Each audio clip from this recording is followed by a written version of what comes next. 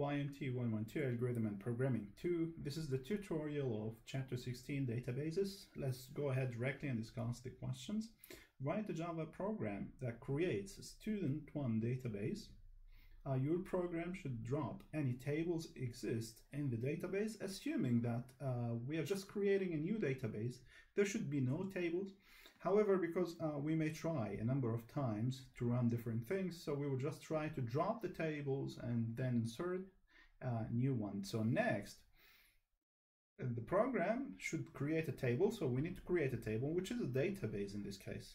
Databases are usually meant to be composed of tables. So we have different types of scenarios of tables. So we have here columns, and we have entries for these columns. So each column has its own entries, and each entry determines specific information for some item or some object or a person, like in this case, for example. So we speak about students, we expect to have an ID.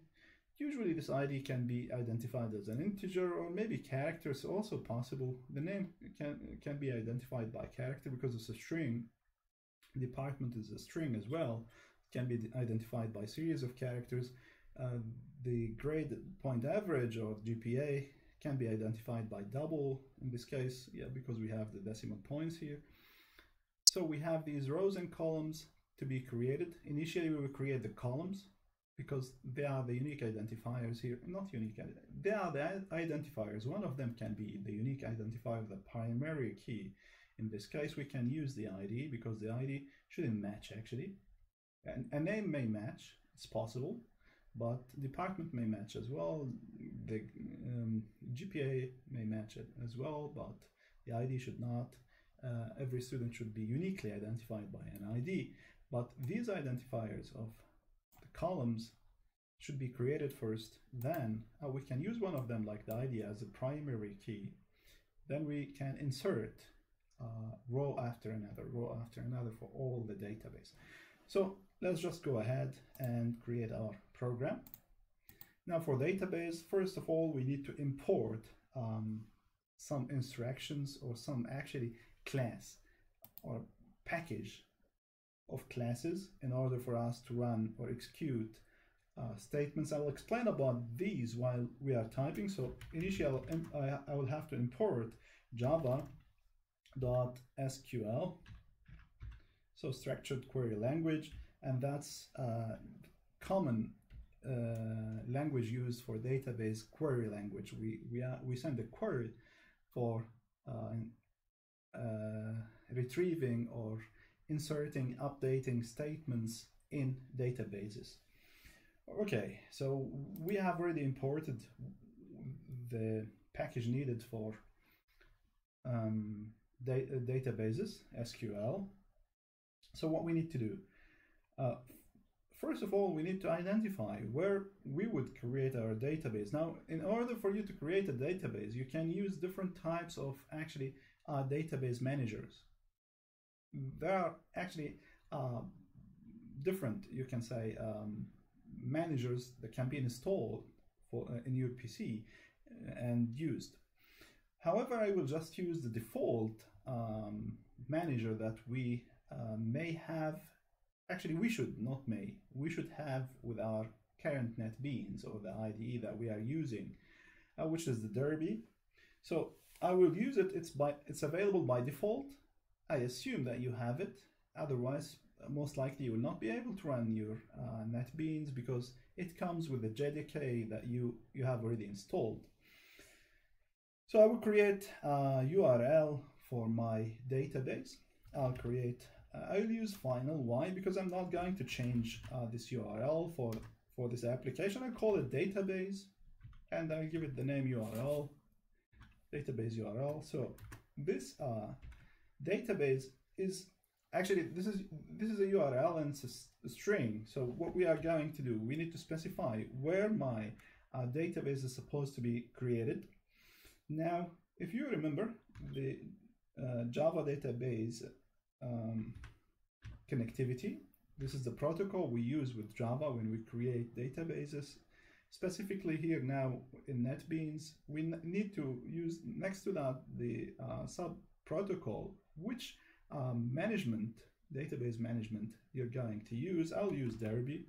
You could change it, but as I said, because this is coming along with the JDK, I don't have to install anything, and my folder next to that, or where I'm storing my databases, is in the local host. And I have, this is by default, I never changed it since I installed NetBeans 1527. Now what I'm going to do is I'll give my database a name. So since we are creating database for example1, so I can use example1. However, I have, because I created for other previous sessions or previous actually semesters, example1, I'm going to use example3. I'm sure I don't have example3. And what I will do here now, since this database is not available, I'm creating it. So I'm just creating it from scratch. So I will say create. This instruction is true. That means create it. It doesn't exist. You just don't get its URL only. At the same time, create it and get me the URL. Okay. So we have customized our URL. What should we do? Now, to deal with the database, most likely we will have some exception to be thrown due to some errors. So we need to use try and catch. So try. I'll create try for what? For creating the connectivity. So it's like creating a database, registering it, connecting it, so that you can apply some statements or queries to this database. So I will use connection, the keyword connection, to create my connection, and I can give it a name, connect, or equals. And now I will use the driver manager to get the connection. So driver manager class, driver manager dot get connection, the first one as you see it. Then we need to specify the URL. Yeah, it comes by default because it speculates that you're going to use this. It is just a guess. So now the swirly line here, because we haven't yet used this one, plus we need to report these exceptions. So we need a catch clause. Now we will do it. Just hold on. I can do it from now so that we get rid of this swirly line so that we don't get confused. What kind of exception? I may get, most likely, I may get connection problems, or if I'm executing SQL statements, then I may get SQL exception. However, in this case, I'll just keep it general because we're not quite sure what kind of exceptions we may come across. So let it catch whatever exception it may appear. And in this case, I'll just display whatever error, just general error. And I'll say this error is as follows.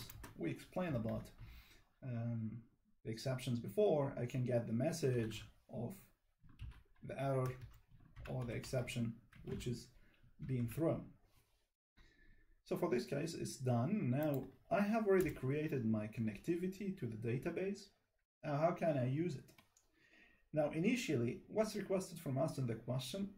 The question says, if there is any table in this database, drop it. Now you may say, okay, I'm just creating it.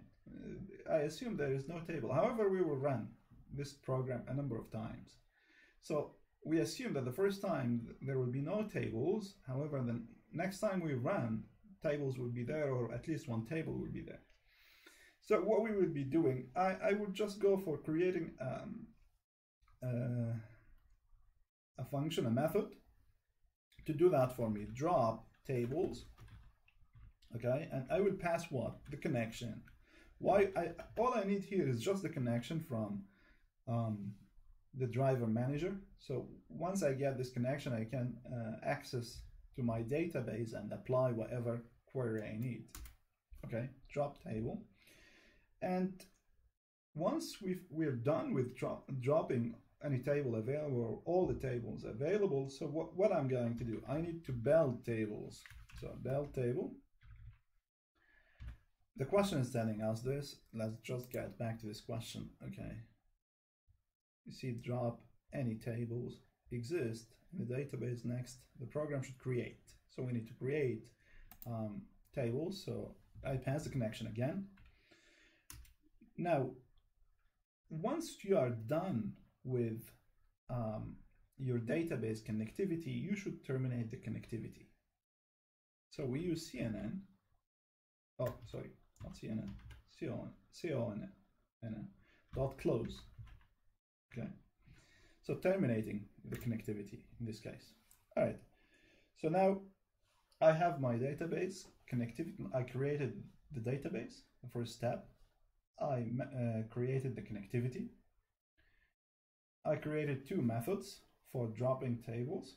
Actually, we assume that we have only one table in this case, and another one for building a table. I passed the connectivity or the connection in this case, and I terminated the connection. Now I need to get out of the main and create my methods. I just customize here, drop tables and build tables. These build table and drop table and build table. These methods are user defined, so I'll define them myself. Public static. It's a class method. I have no return, and its name is drop table. You can start with whatever. I mean, it's not necessarily you start by a drop table. The arrangement here is not a problem. So I'm receiving a connection. It's type of connection. This is the class type, so it's an instance of connection. And you can give it a name, the name you like. I'm going for connection CONN. It doesn't matter, but just for avoiding the confusion. Now in this method, I'm going to check if there are tables or not. So I can give a statement like this, checking for tables. For available table. Okay. Well, if there are tables, or if there is any table, in that case we need to drop them. So what I'm going to do is I will create try and catch. All right, try. So for this try block, what we need to do, we need to drop whatever table is available. I assume that we have only one table, which is student. If student1, I give it a name here, student1. If there are other tables, you can apply to other tables. So what we are going to do, we need to create, before actually dropping these tables, we need to create a statement. Statement is used for applying the queries or whatever SQL instructions we need to apply. Now we have the connection. What can we do with a connection? We can use statement. So we are creating a statement, and you give it a name, maybe st equals to connection dot create statement. So what we are interested in is creating a statement here. I have already created a statement, so this statement can get me to SQL instructions. So I need to drop a table. I can use SQL, certain SQL instruction to do that. So what I'm going to do, and this is extremely common with SQL or databases. Now you created your statement dot now execute. So execute will allow you to execute so many, or sometimes we use even execute query. But in this case, I'm using execute to just terminate something. So now look, for execute here, it's general, it accepts a string. So this string will specify what I'm going to do exactly. So what I'm interested in dropping tables, so we can use the keyword drop, okay, and I'll say drop table, and as I said earlier, I assume that I have only one database, student1. Now in some cases you may have more than one table. You can just repeat the statement for other tables. No, this is student. Okay. All right. we haven't yet created the catch close, so we need to do that. Now we are dropping this table, student1. If, as I said, if we assume that there are other tables, you can drop all of them, but you need to know their names. Since we are dealing with only one, as our question is stating, so I know that the type of the database that I have. If you don't know, there are other ways, maybe we'll explain about it later on in another session, how to manage, more than one table, or how to inspect the whole database, the availability of tables. Okay, so we drop the table. What we can do is we can give a statement that the table is dropped or is deleted. Let me just remove this caps lock. So I would just say student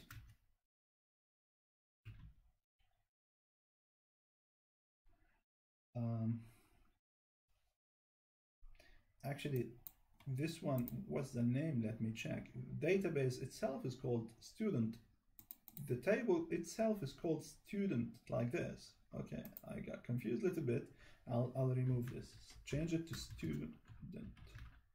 Okay, so the table itself is called student with this way. It's just S is just capital. The database, whole database, what's the difference? The database is like a storage. It may have different types of tables, not only one table.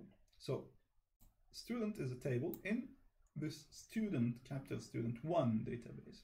All right, so that's the difference. So I'm dropping that table. Then what I'm going to do is I'll just say student table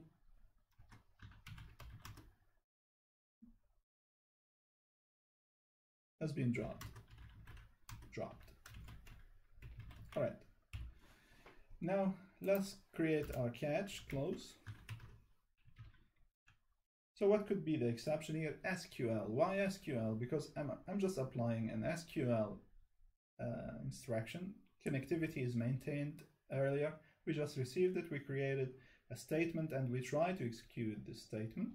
So what we will do, SQL capital exception, lowercase here, and I can say as EX or as an exception, and then what I will say, I'll display the error if there is any.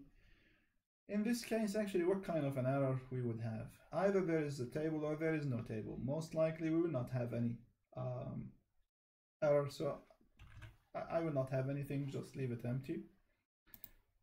All right, I'm done with this drop table. So I need to go to the next method to build a table. So again, public static is a class method. Void, I don't have any return, and the name is build table. Okay, what are we going to receive is a connection type instance, and give it any name you like. And in this case, we need to create what we need to create here is the table itself. Okay, so I will just create my connection inside the try, similar to this. Okay, and then what I'm going to do, I will have to insert, create the columns, and then I will have to insert row by row. So initially what I will do, I just need to get the connection. So I need to get the connection ready. I'll just get into try. Okay, so try, and I got my statement. Again, you can give it any name. This is local here. Equals connection dot create statement, as we did earlier. Next to that, I created my statement for query. I can create my table using this statement. So I can execute a string, and what type of a string I'm going to execute in this case. So earlier I executed, now look, I executed the string drop table. So drop itself is an instruction in SQL, and it understands table, also defining one of the tables here, or specifying one of the tables. Actually, we don't have any other, specifying this specific table student. And in that case, we can execute using this statement directly. Now, what I'm going to execute, I need to create a table. So what identifies my table? These columns, right? These identifiers at the top of my table. So these columns identify my table. I need to create them first. So in that case, the main idea that we need to do is creating these tables, or the header line, or the identifiers of the tables, and then next to that we can insert the entries or the rows. All right, so my statement st dot execute as I did earlier, okay, and then I have to not execute query, execute just. I'll apply a string, and this string is a bit tricky now. You have to pay attention. Now drop will drop a table. Create will create a table. So create table and give it a name will create a table for you. Okay, so what I'm going to do is I will do this. Create. I receive these questions frequently. I mean, sometimes I get these questions about, can we use lowercase or uppercase? You can use lowercase, but for database, we are actually used for using this uppercase instructions. It's like a convention for using SQL.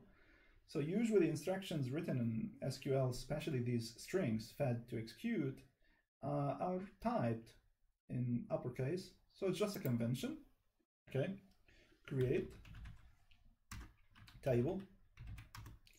And now, what's the name of the table? Is student. It's not all capital, just student. All right. And what I'm going to do, that's not the end of it. This is just one part. So this is a long string. I will say I have different types of inputs here in this case. Now, I'll just put plus here and then move to new line. Now look, create table, all of it must be a string, all of it, but this string is not just a simple string. Why? Because we need to create one column, 2, 3, 4 columns. So the string must be composed of all these 4 columns, and we need to identify them one by one or type them one by one. So create table is the headline of the instruction. As I just identified here, I put plus and I concatenate, so I need a new string in this case. And for this new string, what are we going to do? I'll say what kind of columns I have: ID, name, department, and GPA. So I'll type it the way it is written there, ID first, okay? And then I will say what type of variable do I have here? Well, you can go for 2 types, either integer or character. Sometimes for IDs we have some letter. So I'll just use character. So I'll use char. So it's ID, its name is ID, and it is actually of type character. How many fields are? What's its size? 2, 4, 6. We can go up to 10. I'm sorry, we can go up to 10. So here we can go up to 10. And what I'm going to do, I'll use this table as my primary key. Why primary key? As I said earlier, it identifies your rows uniquely. That means every row or entry in this case will have a unique identification or ID. So what I will do, not null primary key. So I specify the primary key to be used in databases. Primary key is extremely important, and we need to pay attention to it while creating our own databases. So I'll go to the next. What's next? We have here name in our, let me open it, in our database, then department, then GPA. So I'll type it the way it is, capital name. And then it's also character, string of characters. And how long will it be? Well, name usually is a bit longer than the identification. We can go to 30, it's possible, 30 characters, right? Now, this is not any primary key. We have only one primary key in this case, and I don't want to have any other key identification. I go to a new concatenation. The department, I'll type it the way it is, department, capital, department, okay? And it's also character, so we need to specify its type, character. Department, how many letters? Well, we will use codes for departments like SENG, for example, so maybe 10. Then next to that, I go to a new field, which is GPA. So I have the last field here in this case, which is GPA, and this GPA will define actually the end of my table. So I will use GPA,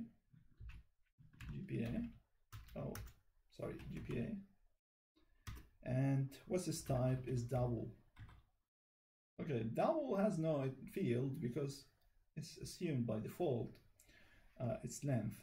Now what we need to do, I need to terminate. So for concatenation purpose, I need to know exactly how I can concatenate in this case. Let's look at this.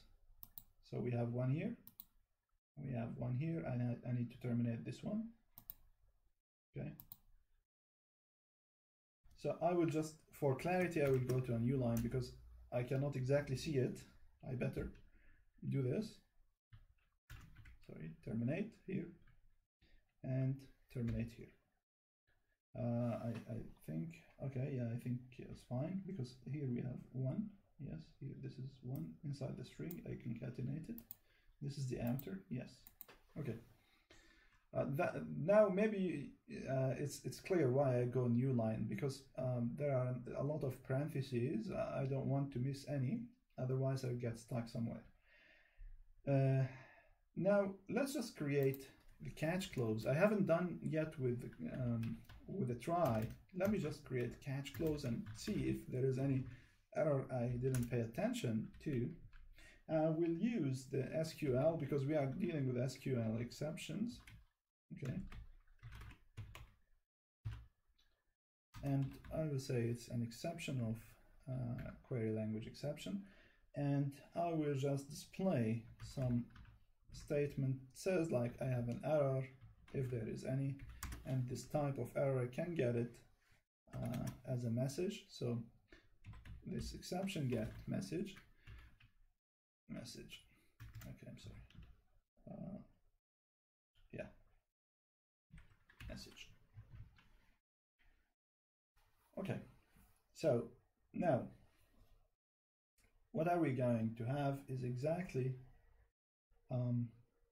so we had our insertion here, sorry, not insertion, creation of the table components. Then what we need to do, we need to insert. So in order for us to insert, what we can do is we can create the statements. My statement is available here. So what I'm going to do, I need to insert.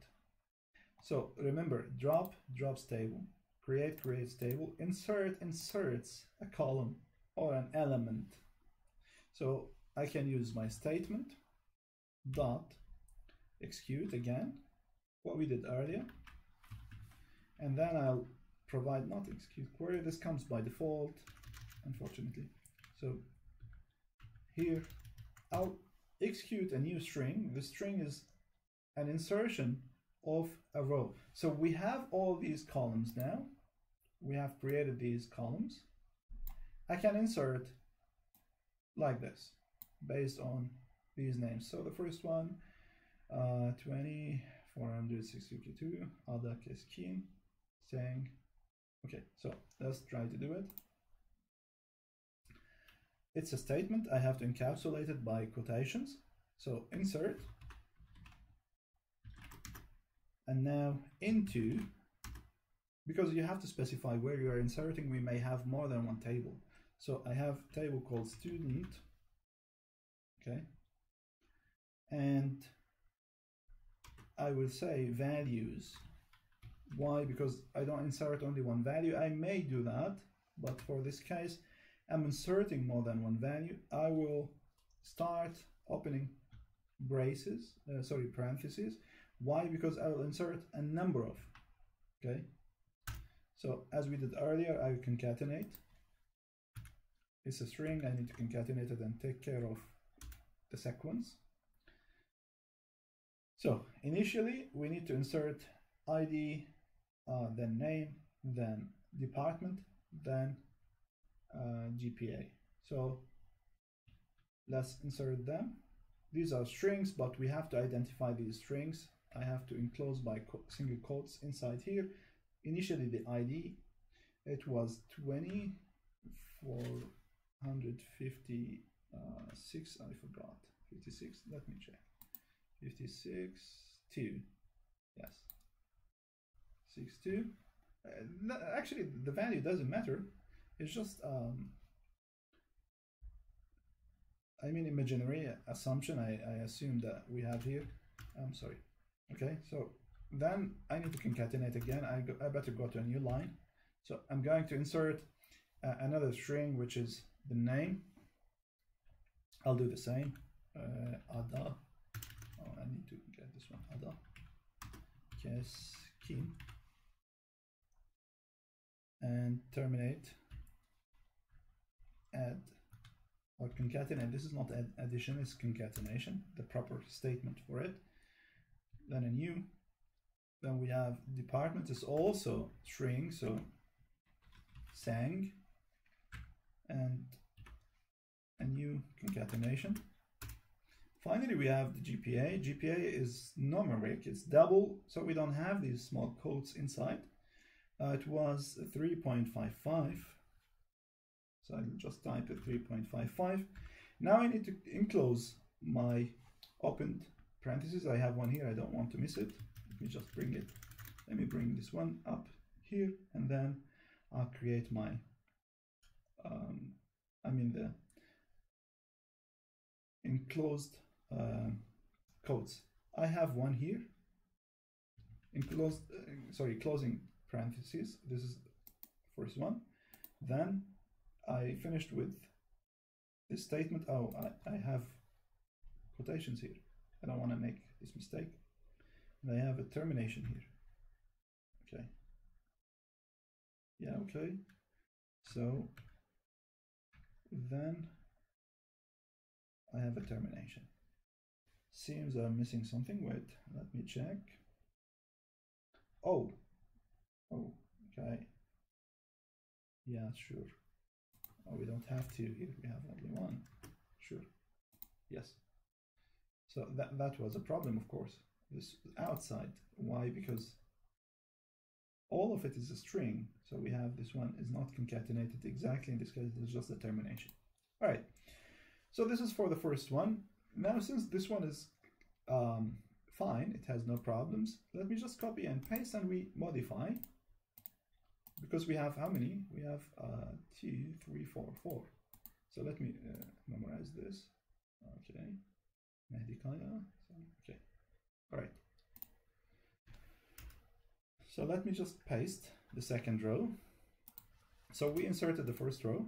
We are inserting the second row. Insert student values. Now we change those. So the identity it was 20, 22. 33, I guess. Yeah, 33. Yes. Mehdi Kaya. And then it was SENG-UOLP. These are values, you can modify them the way you like, it doesn't matter. I'll create another. So this is the third row. I inserted the third row in this case. Now what I'm going to do is, let me check the third row. Okay, Ymt112 Computer Engineering 290. Okay, so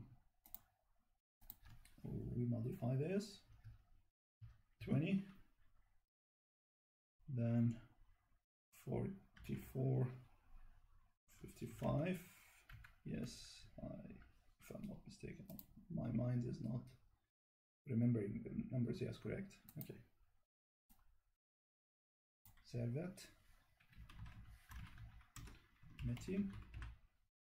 And then computer engineering. Also SENG, but this is C in this case.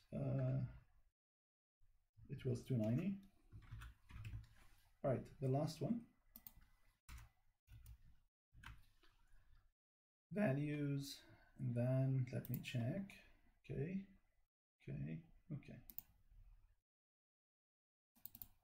20,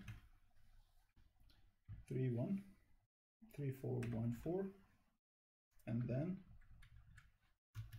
the name Defne Bulut,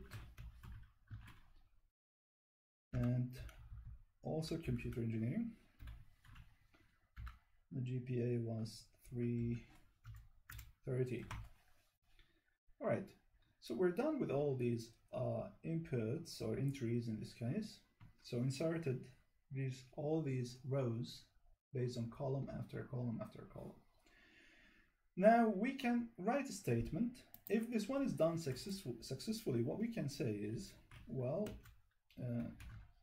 we can say student table has been maybe you can successfully, doesn't matter, has been created. Okay, so this is my exception. Here I have it. We may get trouble with some exceptions. I'll try to address them if it is needed. Now let's just run and see how things go initially. Why I'm saying I'll try to address them, I want to teach you, I want to show you how things go. Now, initially what we did, we specified our database based on GDBC, and this is the protocol that's going to be used, Java database connectivity, and I'm using Derby because it's just by default available with the JDK. You can install whatever management that you like in this case, or manager, and this one is the local host. You should know where your Java is installed. This may differ.